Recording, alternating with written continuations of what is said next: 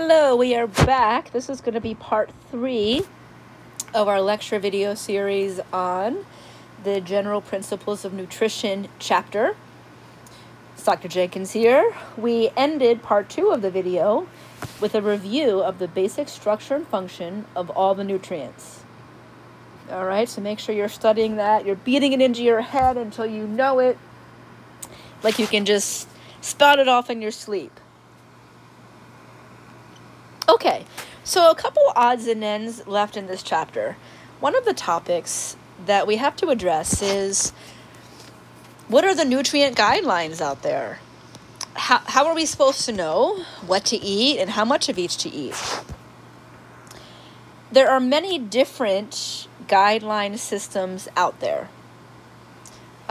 Many more than one for sure. So we're going to cover a couple.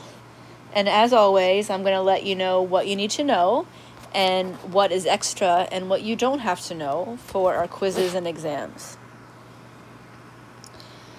So you should just know that there's something called the DRIs, Daily Reference Intakes. Daily Reference Intakes. And the DRIs is actually a category. So you can see where it came from here, blah, blah, blah. I do want to point out, though, that it was developed by people in the field of medicine and nutrition. It is based on research.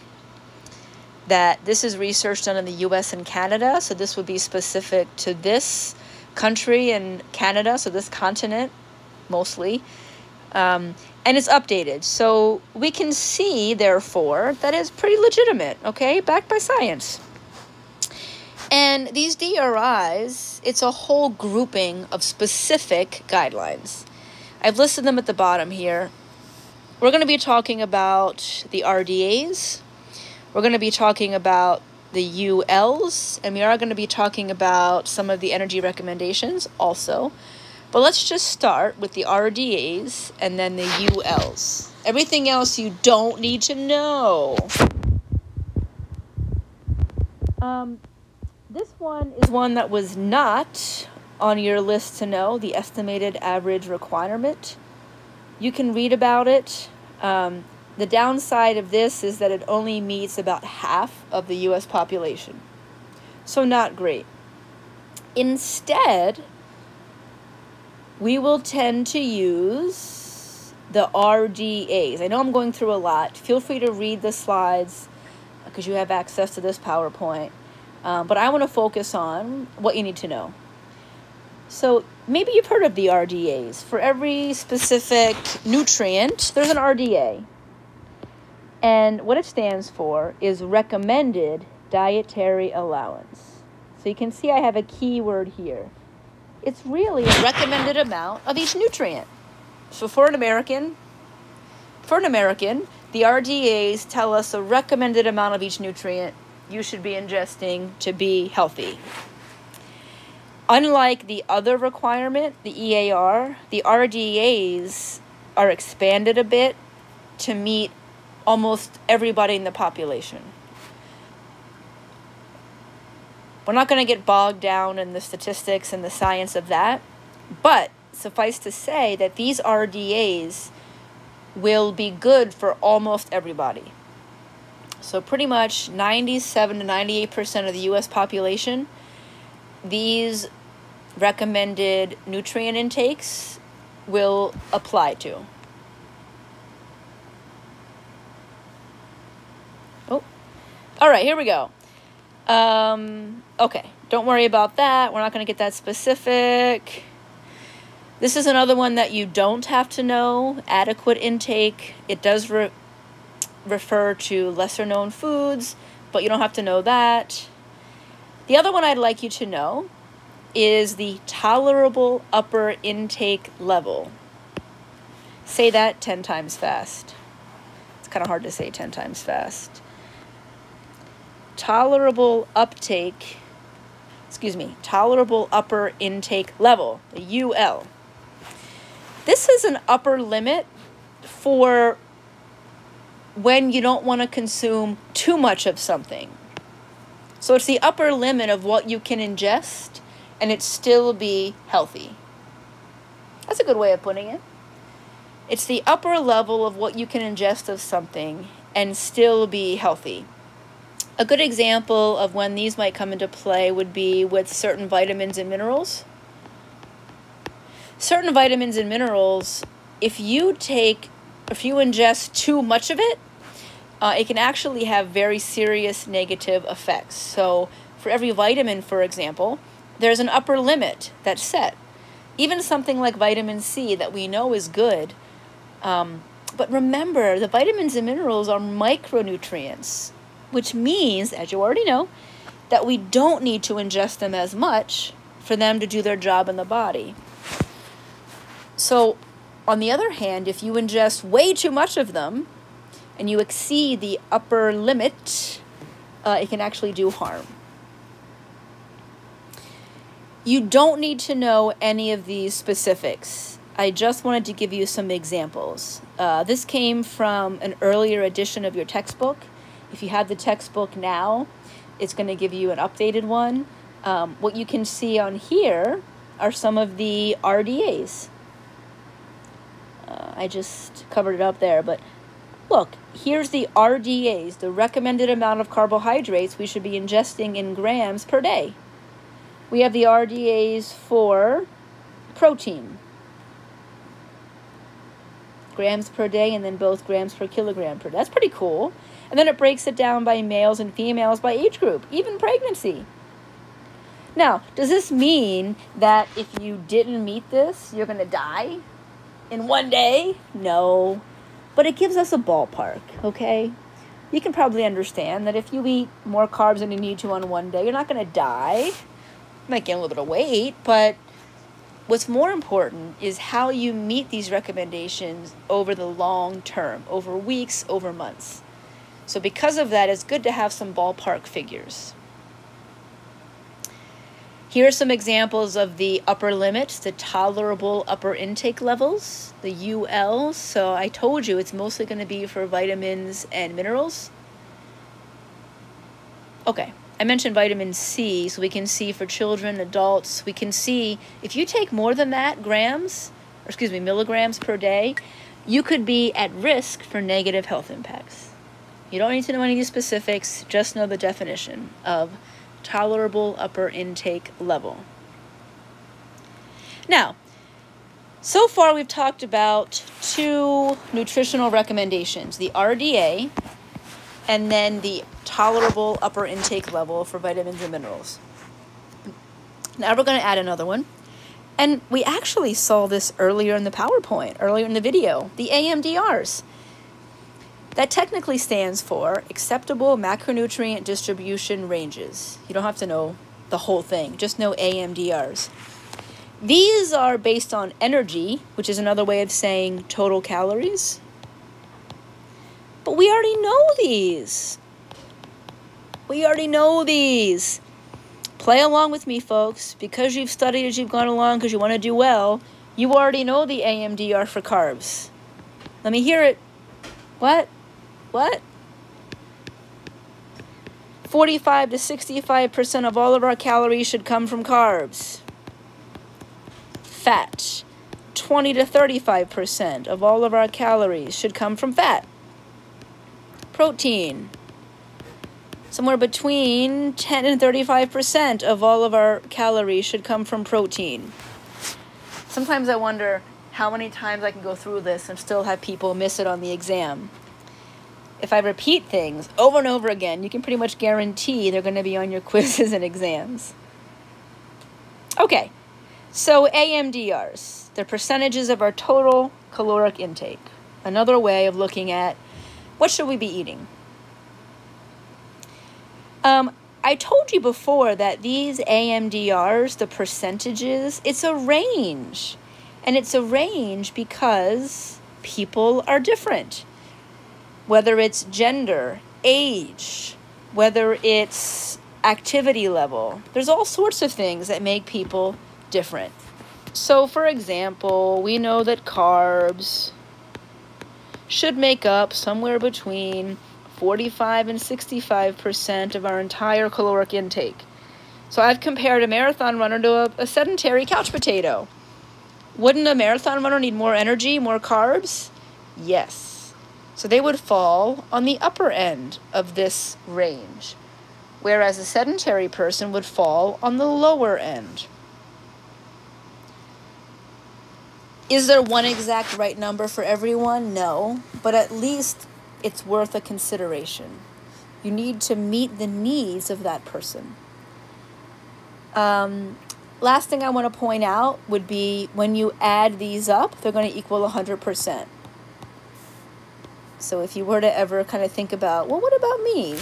I wonder how many, what percentage of my calories should come from carbs, fat, and protein. Whatever you come up with, it should add up to 100. It could also be things like someone with diabetes. They should have less sugar, less carbohydrates. A weightlifter is going to have a much higher amount of protein. Is there one exact right number? No.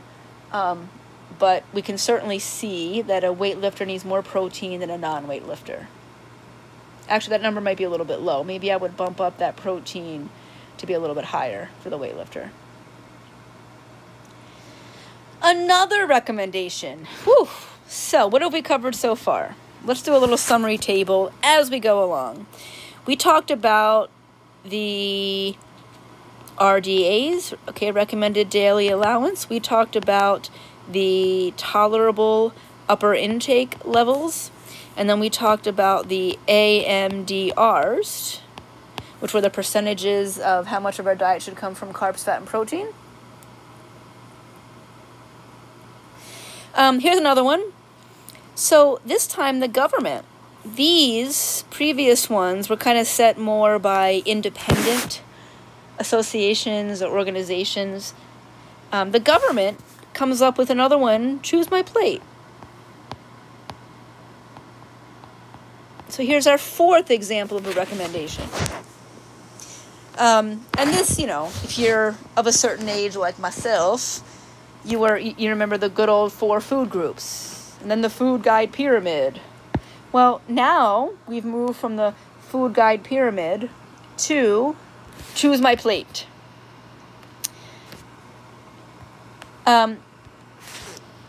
So what I want to say here is, and I think I've already established it, but let's just be sure. It can be hard to think about, well, let's make one system that's right for every person, that tells them what exactly they should be eating, and it's really hard. So the goal of all 4 of these recommendations we've covered so far, the goal is just to give us a basic roadmap, or give us a ballpark figure.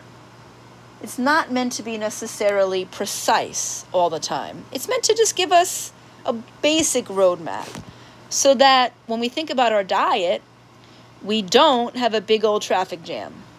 We don't want that. We don't want to just be ho-hum eating whatever we want. That was my cat sneezing. Bless you, Mr. Big, my cat, Mr. Big. You'll probably hear more about him. He likes to come over when I'm recording. What we don't want is someone not thinking at all about their nutrition and just going off of whatever they want at any given time. I know if I did that, I'd probably be eating a lot of cookies and ice cream. So it's important that we at least have some guidelines. Not that we need to follow them perfectly, but we need to have some ballpark, some basic roadmap. For my plate, we're going to keep it really simple. You don't need to memorize everything about it. As you can see here, let's see. Fruits and vegetables should make up half of the plate. Look at that, folks. The idea here is that you're supposed to look at this plate, whether it's breakfast, lunch, or dinner. And you're supposed to look at your plate and see that half of it is fruits and vegetables. We do want to have good quality protein, grains. We want to limit things that are overly fatty. I think it's pretty common sense. Right now, what I want to point out is the My Plate half of your plate should be fruits and vegetables. And let me ask you, how often is half of your plate fruits and vegetables? I happen to be mostly vegetarian, so I tend to follow in that. But just saying. My plate also has some other options. You don't need to go and spend an hour on the website, myplate.gov. But I do want to point out that there is a website you can use where you can put in your own information. And they do offer some specific guidelines for specific populations. Because, of course, a kid versus someone who's pregnant, they're going to have different dietary needs. Now, I'm going to mention some other tools. Here we go. You do not need to know these. As a matter of fact, I think that a more recent one has been released. This one from 2010 is, 10 years old now. You don't need to know this. Don't worry about it. But I think it makes sense.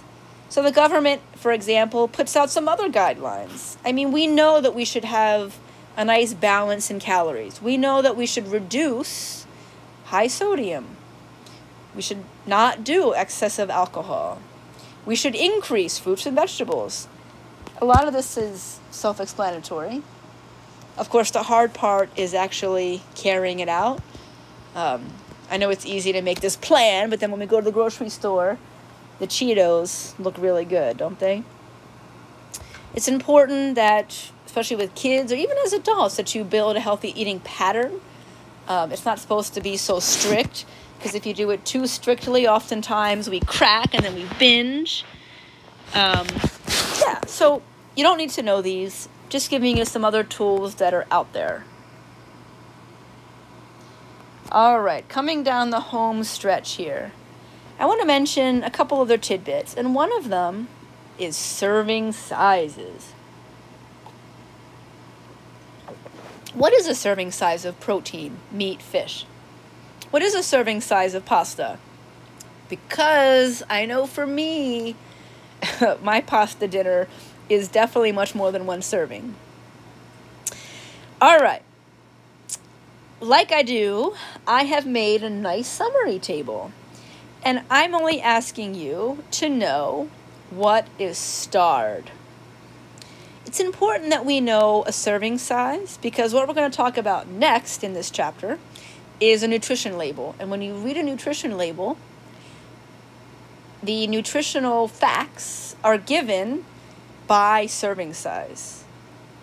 So it's important for us to know what a serving size is, because often we eat more than one serving size. So what do you need to know? I'd like you to know that one serving size of meat, chicken, and fish is only 3 ounces. That's about the equivalent size of a deck of cards, that rectangle, or the size of a female's palm. If you go out to eat, certainly you're going to get more than 3 ounces. So you need to know that technically, when you read the nutrition label, you need to double up those nutritional facts. Let's talk about vegetables.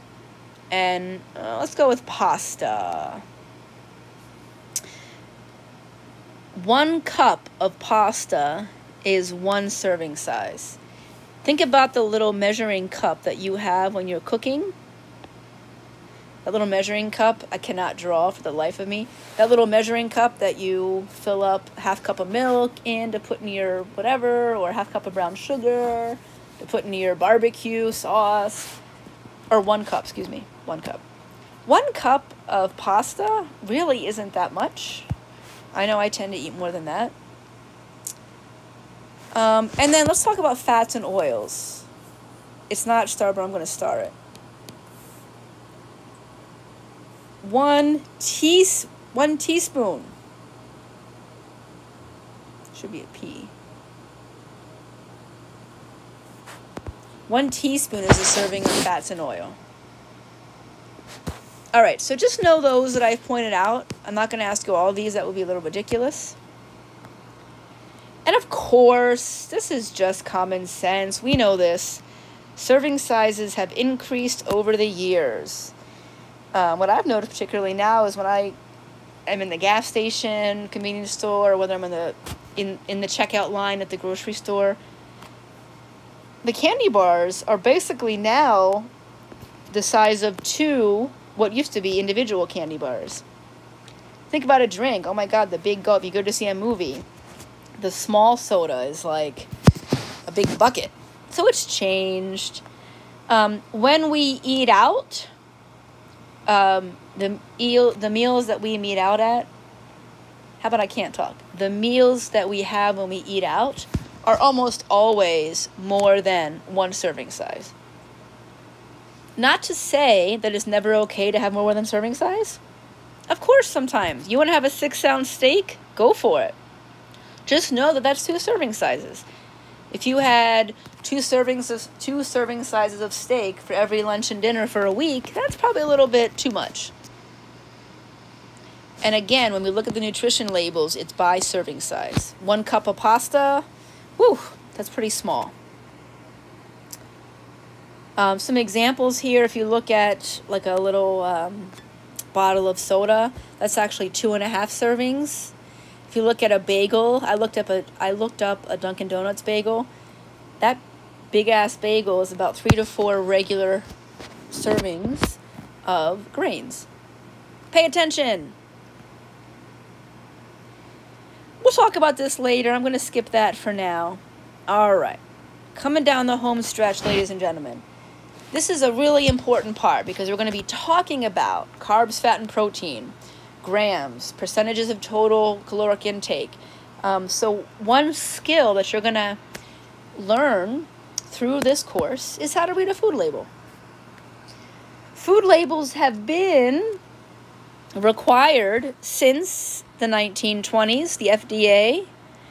This was mostly after Upton Sinclair's book about the horrible meatpacking industry to try and get some regulation.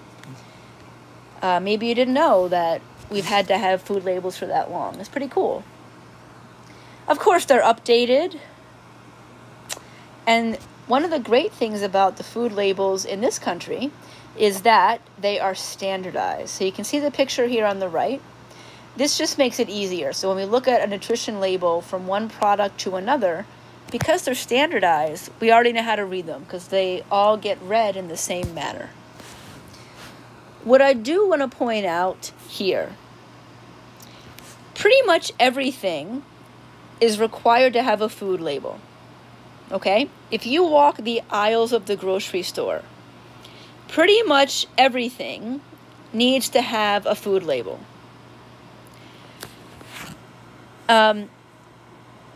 Let's see. Even if you look at the produce section, or if you go to the meat counter or the fish counter, you're not likely to see, especially if you get meat from the counter, if you have them, serve it up themselves for you, you're not going to see a label directly on the food, but if you ask for it, they have to make it available. The only exemptions, things that do not have to have a nutrition label in the grocery store, and actually I said this before and I apologize, I was wrong. The deli, sometimes they do, but they're not required. The bakery, ready-to-eat foods, spices, and coffee. You need to know that these are the only things that are not required to have a nutrition label. All packaged foods need a label. And when I say packaged foods, I mean the foods in the aisles, not at the ends. Usually on the outer edge of the grocery store is where you find the deli counter and the bakery and the fresh food that they're selling. But all the packaged foods in the aisles of the grocery store, the cookies, the crackers, the pasta sauce, pretty much all the packaged foods in the aisles are required to have a label. Even some of the non-packaged foods. Let's talk about produce and meat. Even though they're not necessarily packaged, the produce, they're required to give you that information if you ask. The only exemptions, things that they're not required to give a nutrition label on: deli, bakery, ready-to-eat foods, spices, and coffee.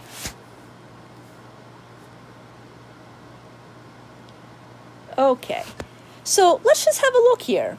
And I don't want you to be intimidated, because first of all, we're not going to go through everything on the label. We're just going to get the basics.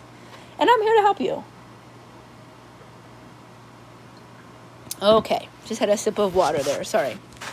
What you're going to see on a nutrition label would be the serving size. And that's why it's important to know the serving size. So here's a macaroni and cheese box. The serving size is 1 cup.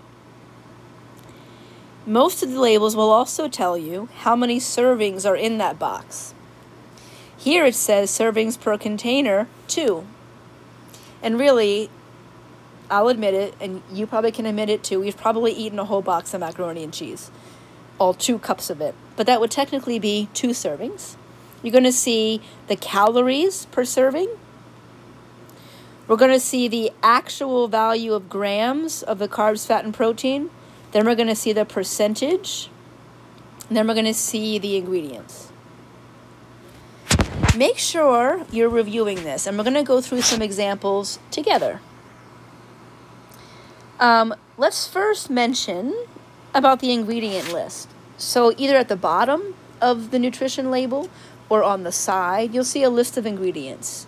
Here I have a nutrition label and ingredients for the legendary taste of the LA Light Bars. Ooh la la. What I want you to know is when you see the ingredient list, what's listed at the beginning is present in highest amounts. It doesn't tell you exactly how many, but we do know that the things listed up here, there's more of. And oftentimes what you're going to see, what's listed first is some kind of sugar. Here they say the first ingredient in these LA Light Bars is caramel. Sugar! Of course they want you to buy it. Even though it's a light bar, they load it with sugar. And they tell you what's in that caramel. Corn syrup, sugar. Then we see the second ingredient is a coating, which is made up of sugar. What's the next one here? Soy nuggets comes next. Honey, soybeans. And then whatever's at the bottom here, so there's less roasted soybeans, textured soy flour. So the items listed towards the end of the list are present in lowest amounts. All right, so when you see that ingredient list, pay attention to what's listed towards the beginning, because that is what there's most of in that food. I've given you some examples here just to practice. So here I have an example of reduced fat, which is 2% milk, and then non-fat, 0% milk. It's the same serving size, 236 mils. This, whatever container this was in, was only 1 container. We can see the calories are different. If it has more fat, 120 calories per serving versus 80. Let's look at the fat, right? We can see the grams of fat. So in the 2% milk, there's 5 grams of fat per serving. In the non-fat milk, there's 0 grams of fat. How about the carbohydrate? In the 2% milk, there's 11 grams of carbohydrates per serving, and it's the same amount of sugar in the 0 and the non-fat. There's also the same amount of protein, 9 grams per serving, 9 grams per serving. So really the only difference here is in the calories and the total fat. Just practice for us reading the labels. I wanted to give you an example of something that was a little bit more sports related. This is actually an old picture of what the Clif Bar, now they look a little bit different. What if we look at the grams of the nutrients? Let's look at the nutrients. Carbs, fat, which is a dietary fat, and protein. How many grams of carbohydrate is there in 1 serving, which is a bar? How many grams of carbohydrate? 45 grams. Wow. How many grams of fat are there? A total of 5. How many grams of protein are there? A total of 10. So what is there most of in a Clif Bar? By far, sugar. And there's more sugar than there needs to be, that's for sure. But again, why do they add so much sugar? So it'll taste sweet and delicious, and so you'll buy more of it. Let's look at an example of a whey protein. By the way, I'm not going to ask you how many grams is in the Clif Bar of protein. I'm just giving you some examples that we can work through together to read the labels. Whey protein. What is there going to be most of? Let's do the same thing. Carbs, fat, and protein. So what is the serving size here? Serving size is 1 scoop. Of course, you're going to dissolve in water. And 1 scoop is actually 41 grams. So per 1 scoop of this whey protein powder, 154 calories. How many grams of sugar? 10. Is that really that many? No. Which is a good thing, because this is not really meant to have a lot of sugar in it. How many grams of fat? Very little. 1.6 grams of fat per 1 scoop. But look at the protein. 25 grams. That's a lot. What is there most of? Protein, which is kind of consistent with what it's advertised as. But a good whey protein should not have a whole lot of sugar, should not have a whole lot of fat.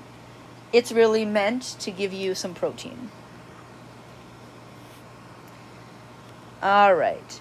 Before we end this, I want to go back and I want to do one more thing. Then we'll be done, okay? All right. Let's make a list of what you need to know about nutrition labels, because I want to be very clear. So what do you need to know? You need to know that from a nutrition label, we can see the serving size. We can see number of servings in that food item. We can see the total calories.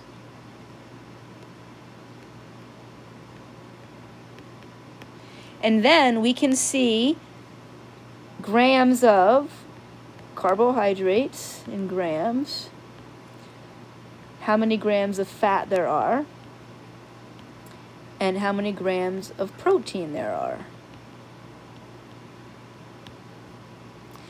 Make sure you also know that underneath or beside the nutrition label, you will see an ingredient list. And as we talked about, what's listed first in that ingredient list is present in highest amounts.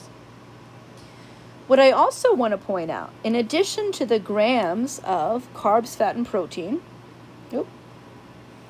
in addition to the grams of carbs, fat, and protein, let's do orange, we can also see the percentage of daily value. Here it is. But so not only does it give us the grams of carbs, fat, and protein, it gives us the percentage. So remember we went through the AMDRs. For carbohydrates, we should be ingesting somewhere between 45 and 65% of our diet from carbs. For fat, we should be ingesting somewhere between 20 and 35% of our total calories from fat. Remember those? Well, they give you those percentages. Check it out. Boom.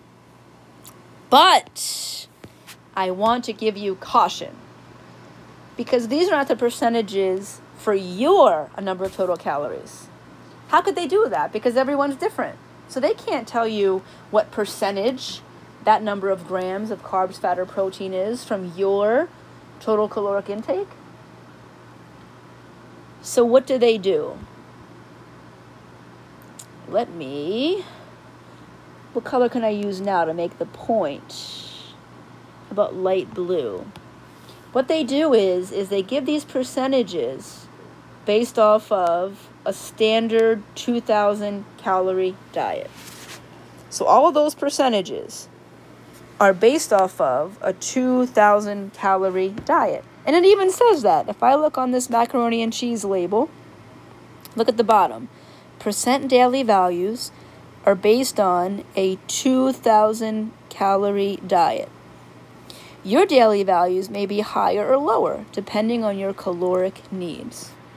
So be careful when you look at these percentages. Oh, this means that I'm getting 18% of my fat, this means that I'm getting 18% of my calories from fat.